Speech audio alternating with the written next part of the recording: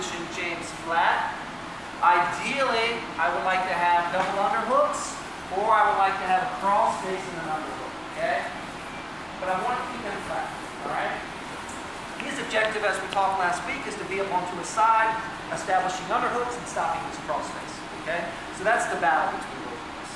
Now what I'm going to look to do from here, guys, is just make it simple and easy. As soon as I land here, I'm disconnected, conduit in the half guard. I'm going to simply look to slide my hands along his body, shooting the underhook here. And now I'm actually going to look to get the underhook on the inside arm as well. If I can get double underhooks here, guys, I am in a very, very good position because now he cannot use his hands to push on my legs.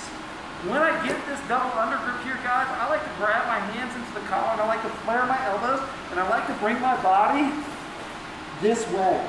Now it makes it very hard for James to roll me in this direction. If you look to grab the collar here and I stay a little bit too centered on James, and James is strong and powerful here, a really good bridge and roll, he's going to take me over. But if I get this grip, flaring my elbows out, and bring myself this way, now when he looks to try to take me in that direction, it's very difficult.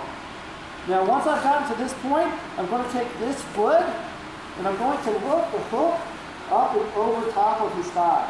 If I can hook my instep inside, like I'm doing right now, I will. Now from here, I'm just going to look to push with this leg as I look to push my knee through. Oh, keep locked, keep locked. Now from here, I transition my foot out of that, and I look to start pushing on this top leg as I free my leg here. Now once I get into this position, I'm simply going to look to push, square my hips out. I can look down, pull my hand around.